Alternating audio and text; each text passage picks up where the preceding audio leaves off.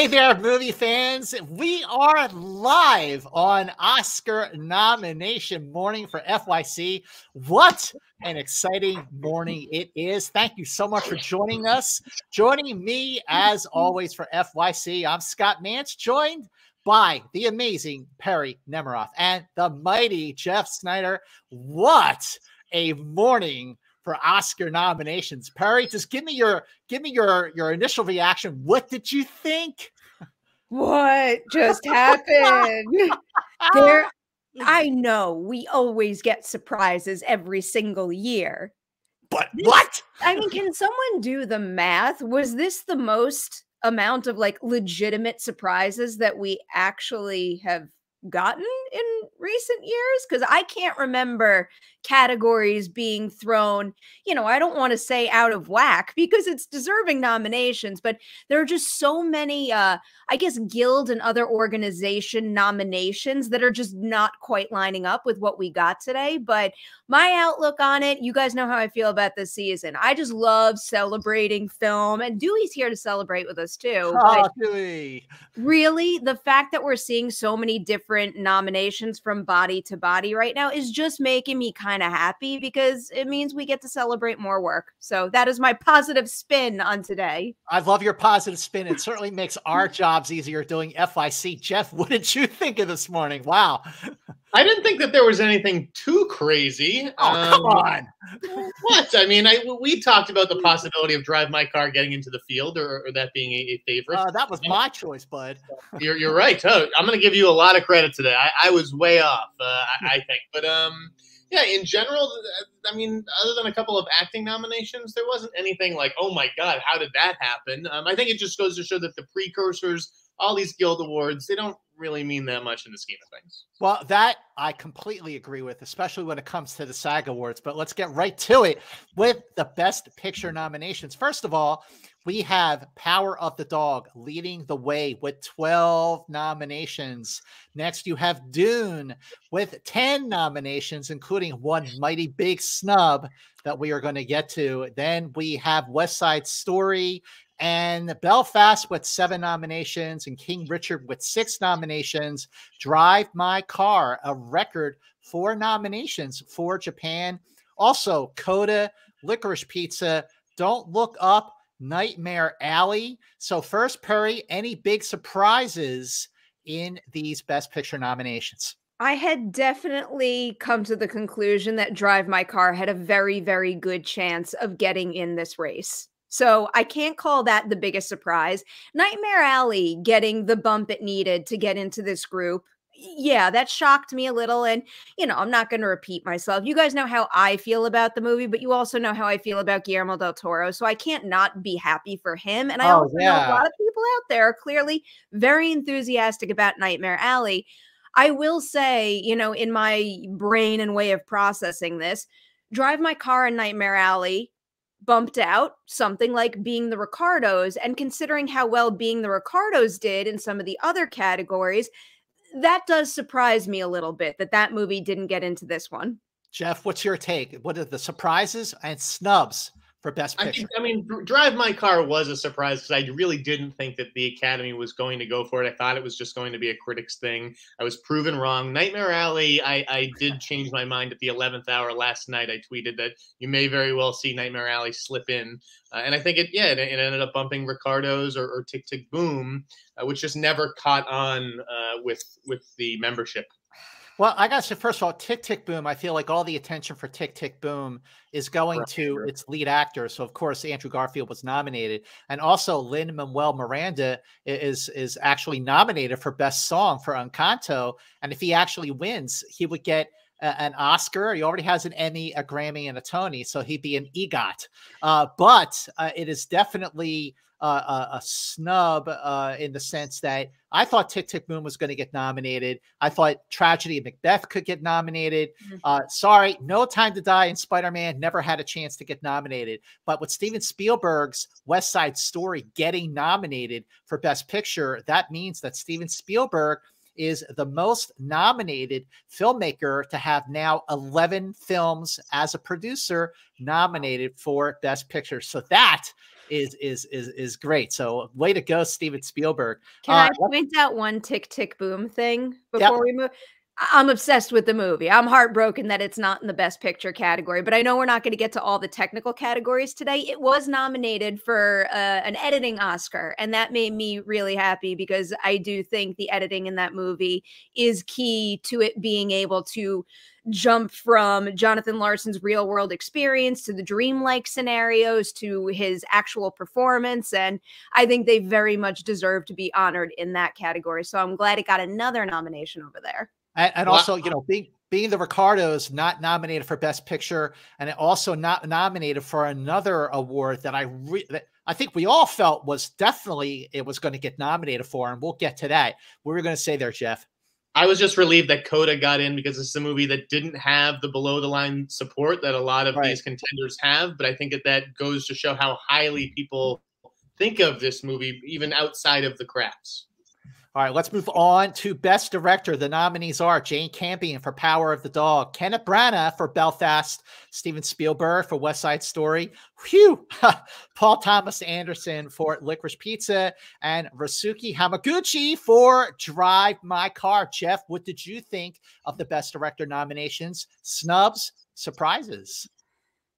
I mean, obviously, Denis Villeneuve is a big snub. But then again, to me, he only directed half a movie. It's a gorgeous-looking movie, and he did a great job wrangling all the different elements. But to me, it just didn't feel like a complete film or story. So I think that there was a little bit of worry that it was going to be Spielberg that fell out for Hamaguchi, and I'm glad that Steven made it in because I do think he did a great job with this West Side Story remake. Perri, what's your take on Best Director? I'm so tempted to repeat the speech I gave last week about why Dune is still a full movie. It's just the first part of a larger story. But I'll leave that out of the conversation right now. I really am sad that Denis Villeneuve did not get honored here. And I'm extremely surprised because as they were rolling through the nominations this morning, it was one Dune nomination after the next. And I just thought it was building to that. It made sense. And, you know, all throughout the predictions process, I kept bumping him up and up and up the list. And I thought it was a sure thing today. I had basically come to the conclusion that, yeah, I knew the popular answer to get bumped out here was Steven Spielberg, but I thought maybe it was going to be Paul Thomas Anderson. But then the second he was announced, I'm like, uh-oh, Steven Spielberg's going to go. And then Steven Spielberg was in, and I was shocked that Denis was the one to lose out on this honor. I was definitely shocked that Denis Villeneuve's name was not mentioned for Best Director. That was one of my many whoa, oh my God moments for a snub. But Adam McKay also did not get nominated for Don't Look Up. I did not think he was going to get nominated for Best Director for Don't Look Up. But Jane Campion, with her nomination for Power of the Dog, became the first woman to be nominated for Best Director for the second time. She was nominated for the first time for Best Director for The Piano. And if she wins, and she is the favorite to win Best Director, she'll be the second woman to win an Academy Award for Best Director after Catherine Bigelow for The Hurt Locker. And also worth noting that Kenneth Branagh has now, with Belfast, with the showing here and the Oscar nominations this morning, he has now been nominated in 7 different categories. So he holds the record for being nominated in the most categories throughout his career. He beat George Clooney, Alfonso Cuarón, and even Walt Disney,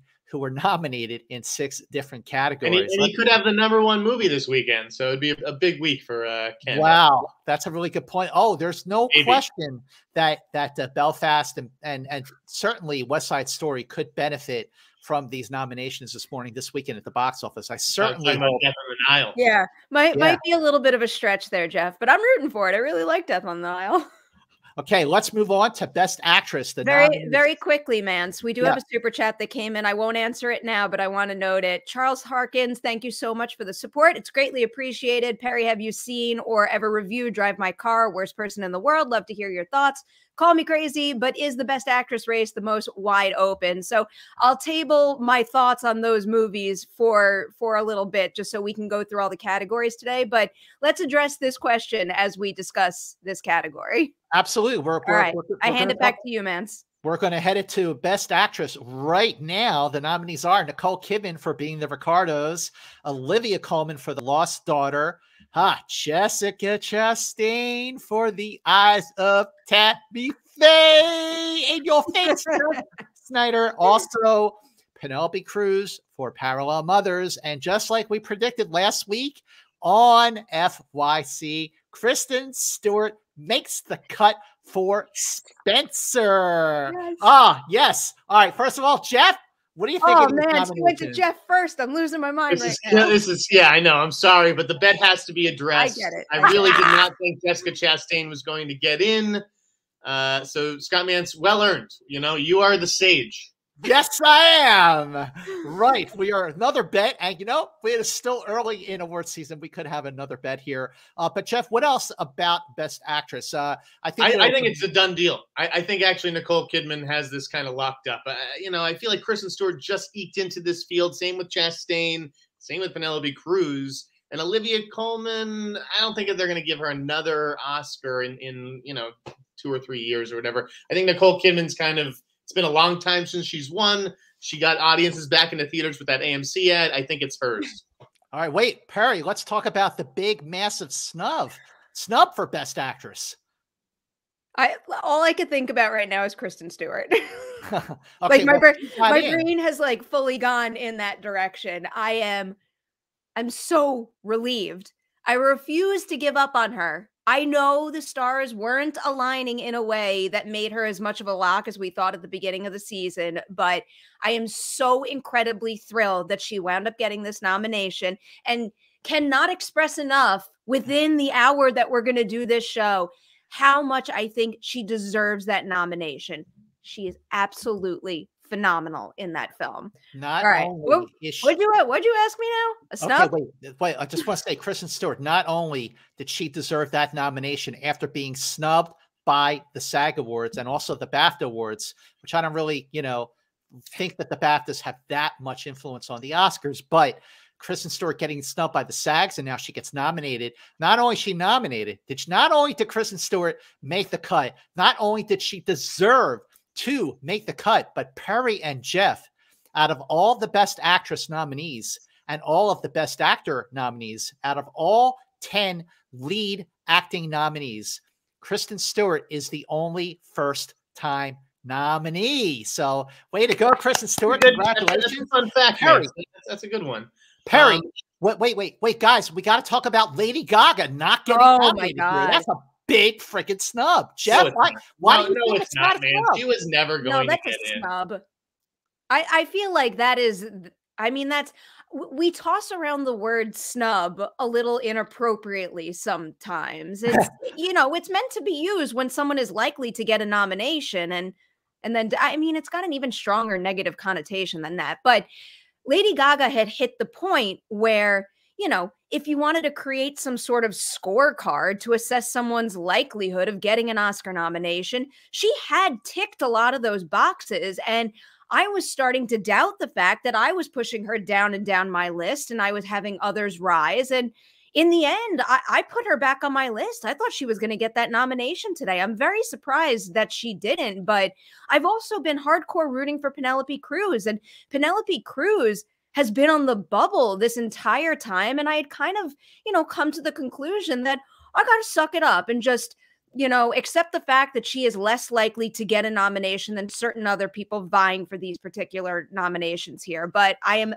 beyond thrilled that she earned a spot in this category because she's another one who deserved it. I'm very, very enthusiastic about these 5 names we have here. I feel very, very good about this list right now. I have too. Jeff, what's your take on Lady Gaga? And Jeff, what is your take on even Jennifer Hudson being snubbed for Respect? Yeah, I nearly watched that on the flight last night, but 2.5 hours I was like, I can't do this. Kristen Stewart, I thought was excellent in Spencer. I am thrilled that she got the nomination. I just don't think, oh God, you're kidding me. I just don't think that any of these, precursors matter all that much. Like, oh, Lady Gaga checked all the boxes, but at the end of the day, this is a completely different voting body. The precursors do matter. but I feel like they definitely have mattered a little matter. less. They're an indicator, but they don't matter. They don't like lead to, oh, someone voted No, them. no, no. I'm going to vote them for that. Okay, again, I'm going to go back to the human being conversation. First, I think they matter in what we do with prognosticating who's going to get nomination and who is going to get a win. But also, literally everything that happens leading up to Oscar nomination voting plays a part in the narrative and the story that human beings who have human reactions to these stories respond to. So, literally anything that happens between a release and the day that nomination voting closes could influence someone's opinion. No, we'd like to believe that all these things matters, but like what happened in the last 3 months for Jesse Plemons that resulted in this nomination? Nothing happened.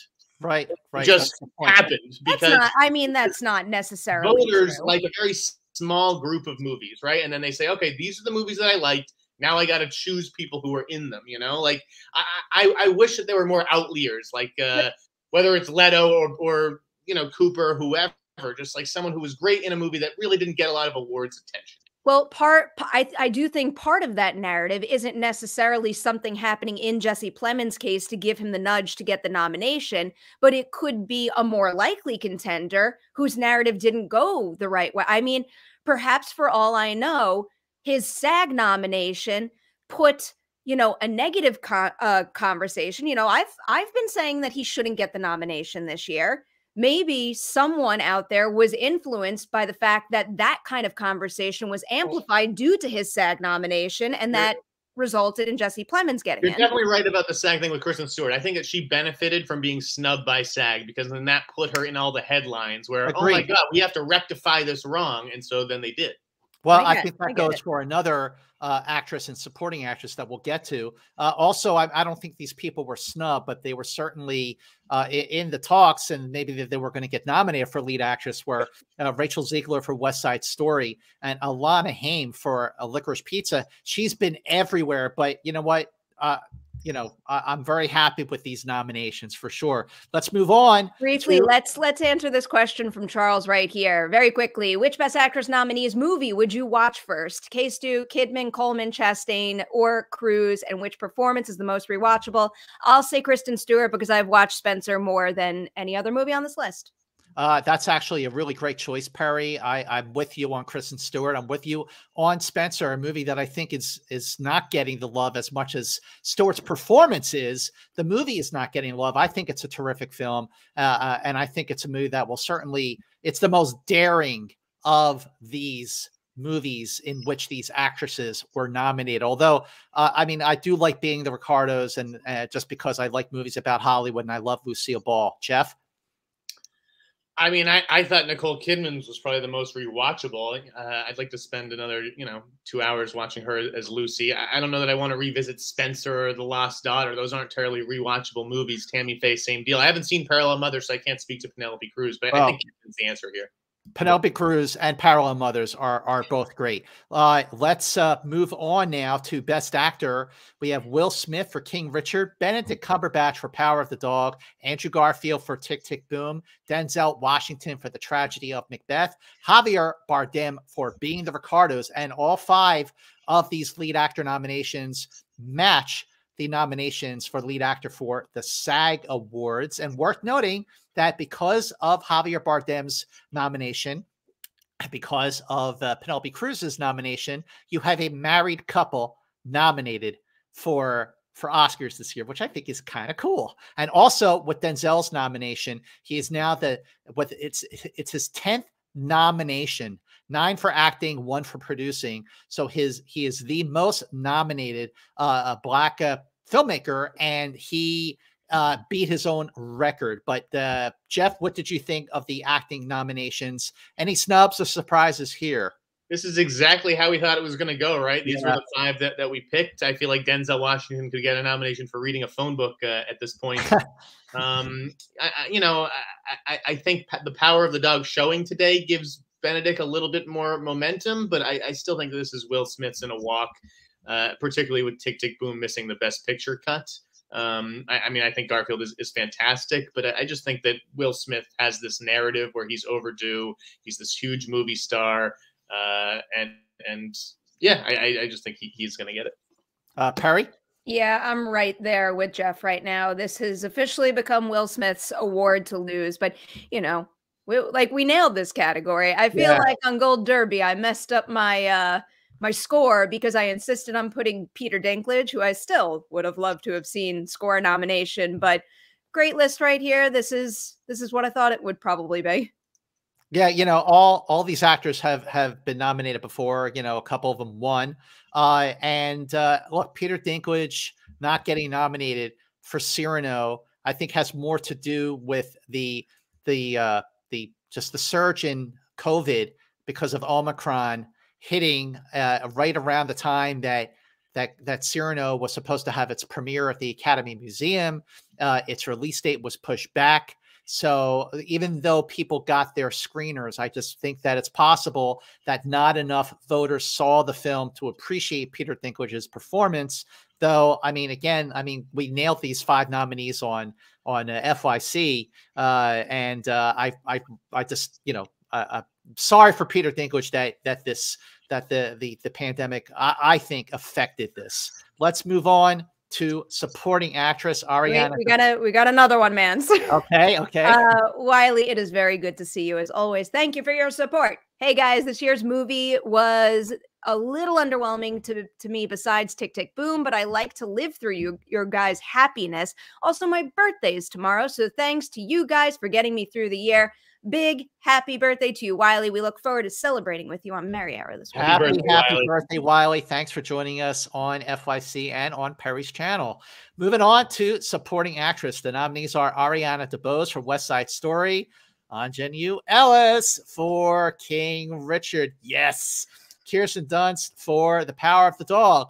And then this is where it gets really tricky. The very first nominee's name that was mentioned this morning for the nominations, because supporting actress was the first category we went to. The very first name that you hear was like a what?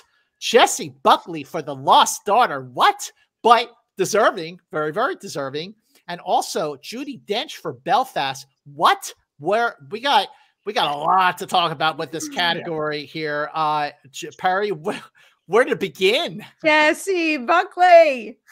I lost my mind when that was announced. I just did not see that coming whatsoever. You know how sensitive I've been about the whole mask conversation, and the fact that it didn't get any acting, any nominations, period, is hurting still. But to have Jessie Buckley be one of the surprise nominations in this category made me so incredibly happy. Not just because I think her work in The Lost Daughter is deserving, but I feel like you guys probably remember how enthusiastic I was about Wild Rose in particular. And I thought she should have been nominated that year as well. So I'm kind of just bunching that all up right now and enjoying the celebration for those 2 movies, but also her entire body of work. She is hands down one of the most talented actors we have right now. And to see her get this kind of recognition is just like so well deserved and thrilling to me, because I feel like this is the kind of thing that could, catapult her to like an even higher level of stardom and just basically ensure that we are going to see even more of Jessie Buckley on the screen going forward. Well, with Jessie Buckley's nomination for supporting actress and of course, Olivia Colman's nomination for lead actress, this is like the year that both Kate Winslet and Gloria Stewart were both nominated in the same year for playing the same character in different ages for Titanic. So that was a very nice surprise. Perri, I'm with you. I loved Wild Rose, and I think Jessie Buckley, while not enough people were really talking about her getting a nomination, she is so deserving. But then you also have a nomination for supporting actress for Belfast, but it is not the nomination that we were expecting, not the nomination that we were all, putting down on Gold Derby and talking about here on FYC. Jeff, what is your take first on Judi Dench's surprise nomination and Katrina Balfe's surprise snub? Again, I didn't think Belfast was all that. I didn't think the female performances were all that. I was surprised that Balfe was snubbed, just because it seemed like she had the more prominent supporting role. Same thing with Jamie Dornan, and I know that they went with Hines there. I think Judi Dench is just a very well-respected member of the community, and when people see that she's up for something, you know, they kind of just check her name off. Jessie Buckley, Perri couldn't, have said it any better, or I couldn't have said it any better than Perri did. She is an excellent actress. Again, didn't really do much for me in The Lost Daughter, but it's two halves of the same coin, right? Like to create that character, you need the Olivia Colman and the flashbacks for a full three-dimensional character. So I can see how she got in there. I still think this is between Ariana DeBose and Kirsten Dunst, and I don't think it's a lock the way that you guys think it is. Okay, well, Perri, what did you think of Katrina Balfe getting snubbed? That was another like what moment for me. How about you? Again, I'm with Jeff. I'm not as enthusiastic about Belfast as many others are. So, I don't know how much like I care in terms of that. I think more so than anything, my heart breaks a little for Katrina Balfe because I know awards aren't the most important thing in the world. And I know she's totally fine and she's super talented and she's going to get a whole lot of other wonderful opportunities over the course of her career. But given how the conversation has gone the past couple of months, I have to imagine it's gotta hurt, even though you're celebrating another cast member getting a nomination. And that's wonderful. I genuinely feel a little bad for her. And I just imagine there's disappointment there, and it makes my heart hurt. What about Ruth Negga for Passing and Cate Blanchett for Nightmare Alley? They were both nominated for a SAG award. Jeff, do you think that these are snubs, or do you think that justice was served and the right people got nominated? I swear there is a garbage truck coming every 3 minutes. I don't know what's going on in Venice. Forgive me. I was surprised Marlee Matlin didn't get. I mean, if we're nominating Jessie Buckley, I was surprised Marlee Matlin didn't get in. No, Cate Blanchett, I don't think ever had a chance. The Ruth Negga thing, I did think that she could have snuck in there, but I guess that movie just never really registered with the membership. Yeah. I was thrilled though for Ingenue Ellis. Like, we can celebrate that. Yes. We all thought that she should have gotten in. She got snubbed by SAG.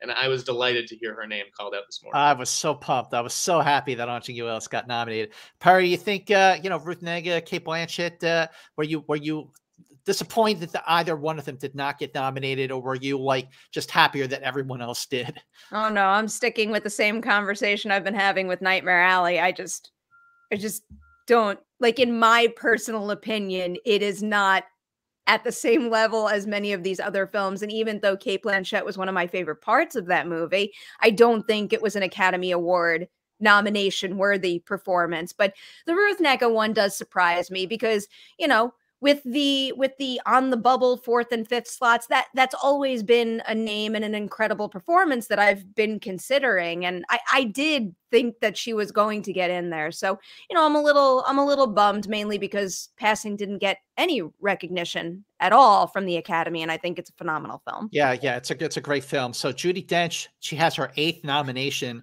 And she won for supporting actress for 1998's Shakespeare in Love. Moving on to supporting actor, and I know there's a conversation Perri is very, very excited to have. What did they do? Just hold the phone there, Mr. Snyder. The nominees for supporting actor are Troy Kotsur for Coda, Cody Smith-McPhee for The Power of the Dog, Jesse Plemons for The Power of the Dog, Kieran Hines for Belfast, and J.K. Simmons for The Ricardos.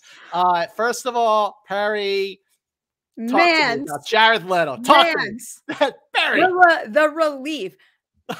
Admittedly, I feel like I could always fully embrace me rooting for someone to get a nomination. I struggle to celebrate someone not getting honored a little. Like it bothers me a little, and it bothers me when I bring it up with Nightmare Alley too. But like, again, this is what it's about. It's about honoring some of the best every single year. And I think Jared Leto's performance in House of Gucci could have been great in a different film. But again, what he did just didn't fit into that particular film for me. And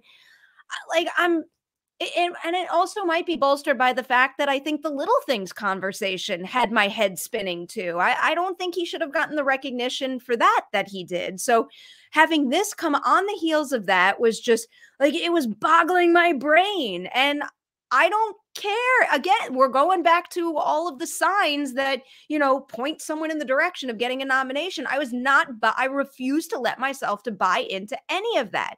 Like I stuck to my opinion. Yep, you did.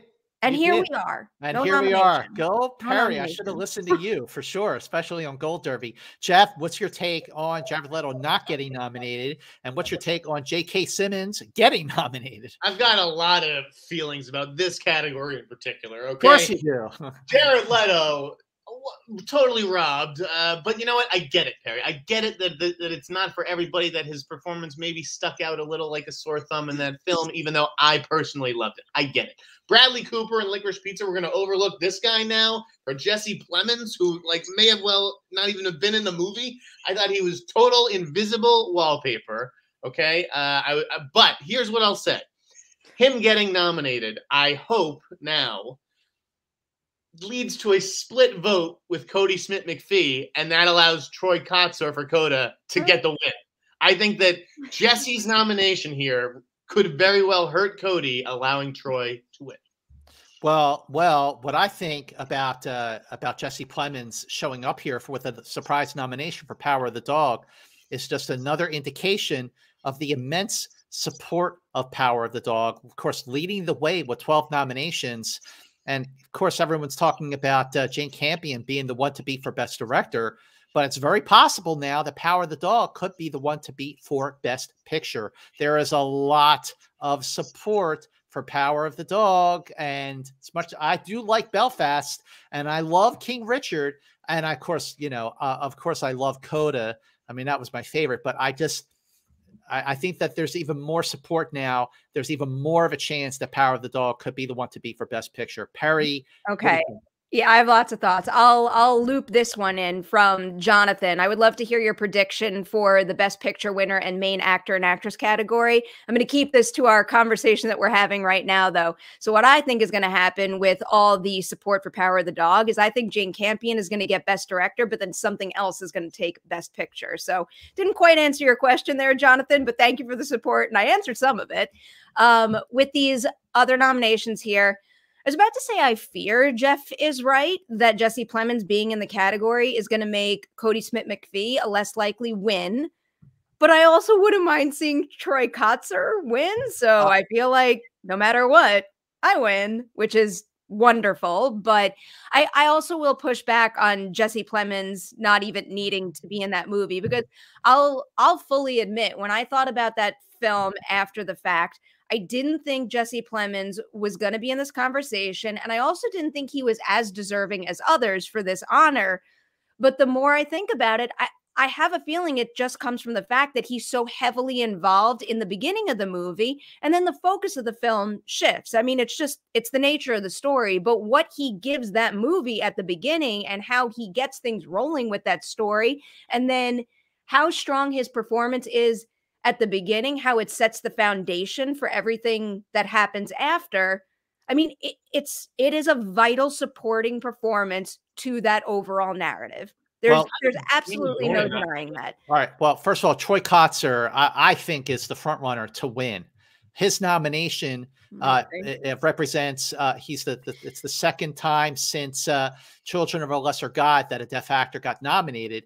Children of a Lesser God, Marlee Matlin won that award. Marlee Matlin plays his wife in Coda, so there's that. But I don't think that Cody Smith-McPhee's chances of winning are hurt by Jesse Plemons getting nominated, because I still think that between the two, Cody Smith-McPhee is still the more favored performance in Power of the Dog. But yeah, I do think, and I've always felt, that Troy Kotsur's performance in a movie that I felt got overlooked in other ways. Of course, I thought Emilia Jones should have been nominated for lead actress, but what are you going to do? But I do.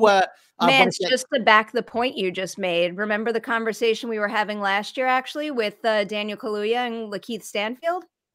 Was that? Yeah, they were both supporting, and we were we were fearful that Lakeith getting in the category would take away from Kaluuya's possibilities of winning. Well, that's right. And that didn't happen because he won. But also just real quick before we move on, Jamie Dornan getting snubbed. I mean, is it a snub? I mean, he didn't get the SAG award. Jeff is, I know you're not. I think it's a snub. Yeah, I do. I mean, I was just surprised that Plemons got in over him. Perri? That Plemons got in over who?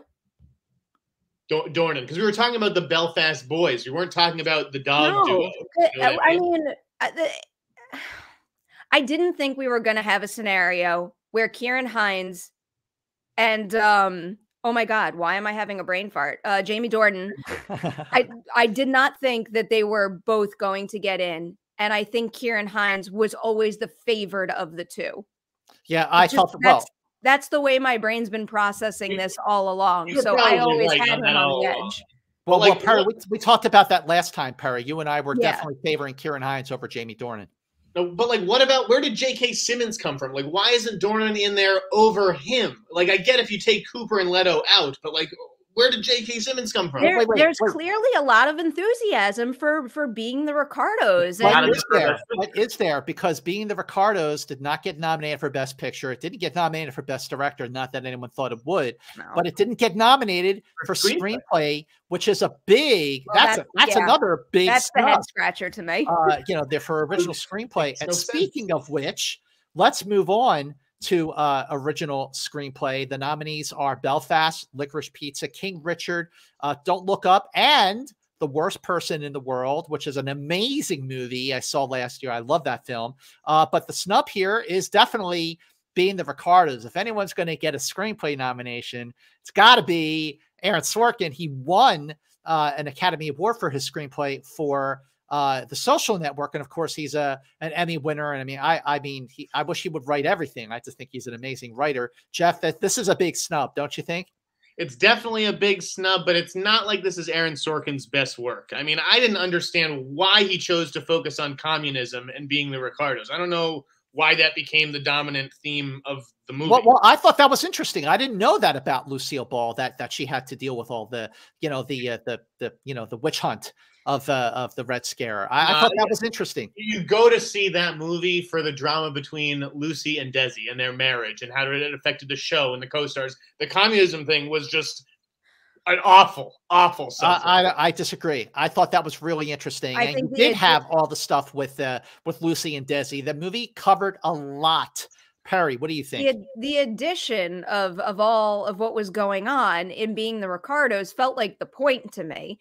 It's like, look at how like crazy and stressful and filled with like pressure that situation. I feel like you needed multiple issues for her to deal with in order for that movie to be as, intense as it felt. I mean, it really did feel like a week in their life, a week on that particular set where their empire literally could have crumbled. And I think that comes a lot from the fact that there was so much going on. And, bringing up the screenplay nomination and also J.K. Simmons's nomination, I think that Aaron Sorkin's screenplay supported him getting the nomination, because another thing he does really well in that screenplay is in addition to Lucy and Desi, he gives his supporting cast members really meaningful arcs.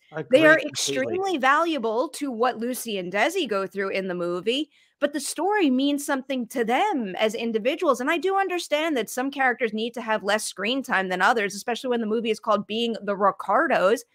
But they all went through meaningful experiences in that movie. It was a true ensemble. I completely agree.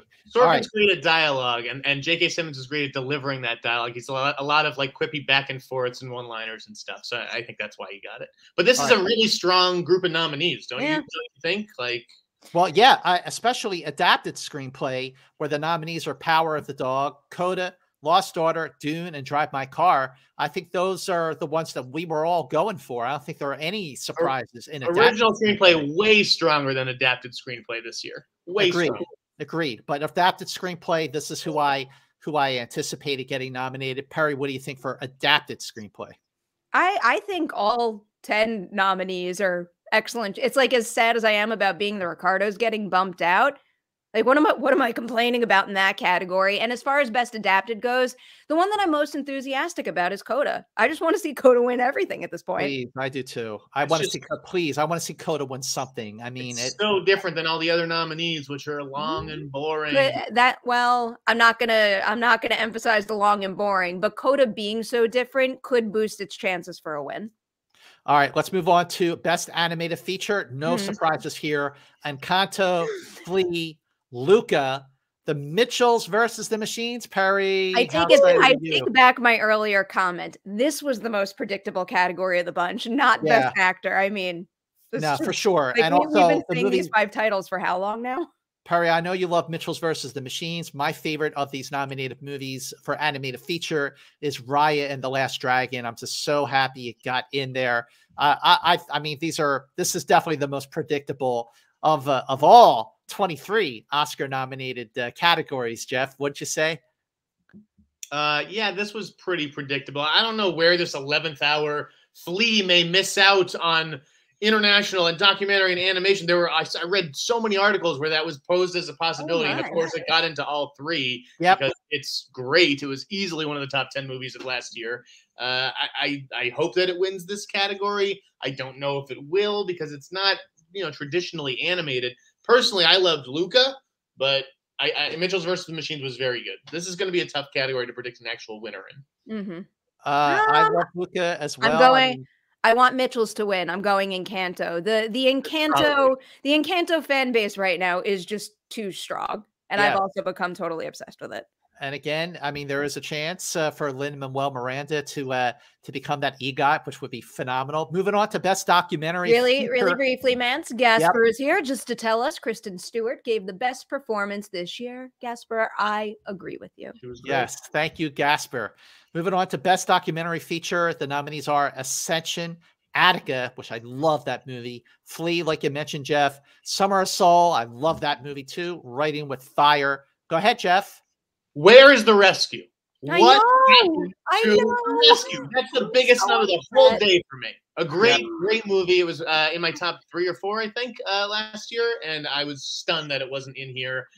As the nominees stand, I got to go with Flea. I just don't. Summer of Soul is like a feat of editing to me, not a feat of filmmaking. That's what you said. I remember, Jeff. That's what you said about Apollo 11. Yeah. I mean, Questlove did a great job editing that together, but like, you're going to tell me that's a better movie than Flea? Come on. Well, listen, I agree completely. The Rescue was a phenomenal movie, but that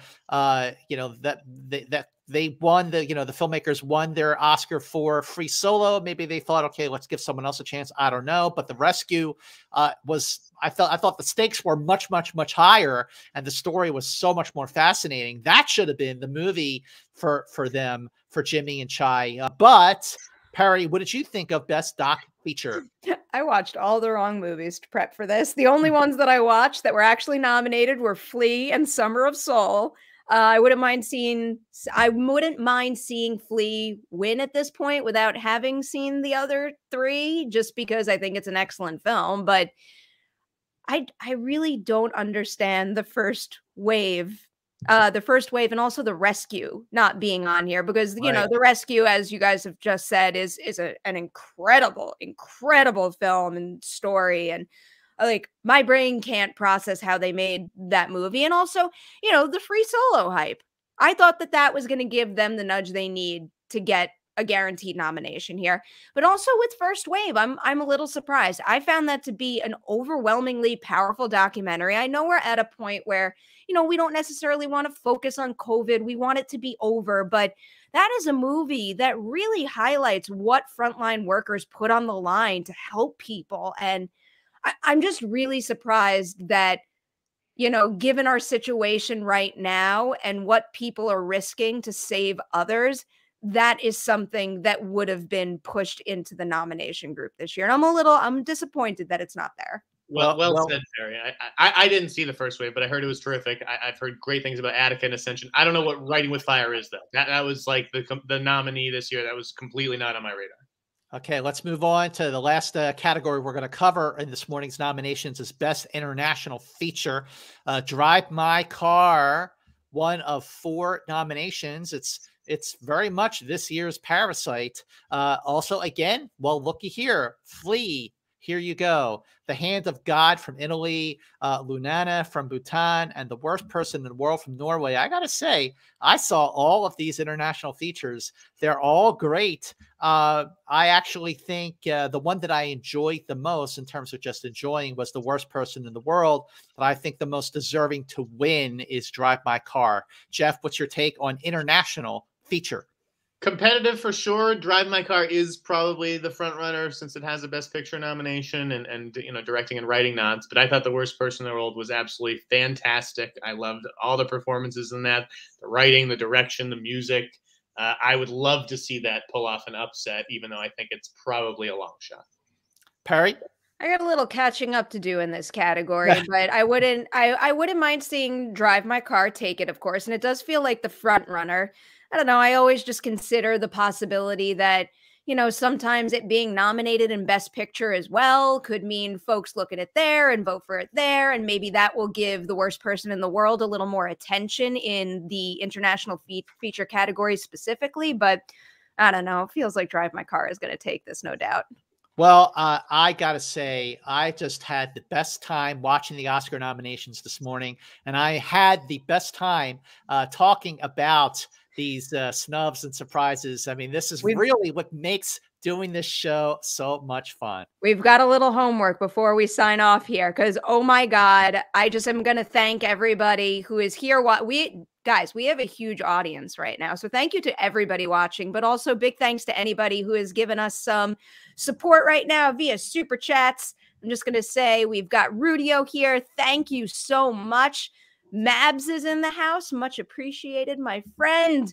Jarrett is here as well. Thank you so, so much for the support. We've got George too. So much Kristen Stewart love. And you know how much I love seeing that. If we missed any of your super chats, have no fear. I will either get to it on Merry Hour later this week, or maybe we'll revisit. We've got a lot of Academy Award conversations coming your way. We've got another 6 or 7 weeks of this show. So yes, we do. Yes, we do. Hold on to the super chats.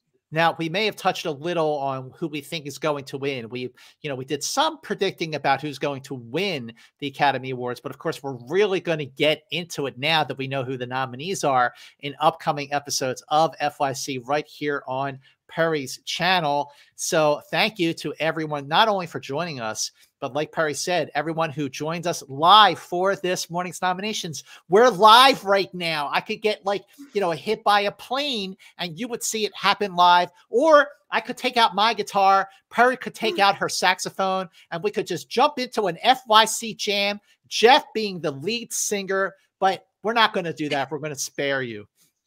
But thank you so much for joining us on FYC. Make sure you share this link, you share the show across your social media platforms with other movie fans so they can get our take on this morning's nominations. This has just been such a great, great morning and a great season so far, season 4 for FYC. Please join us next time on FYC. And until then, FY, see you later. And now I'm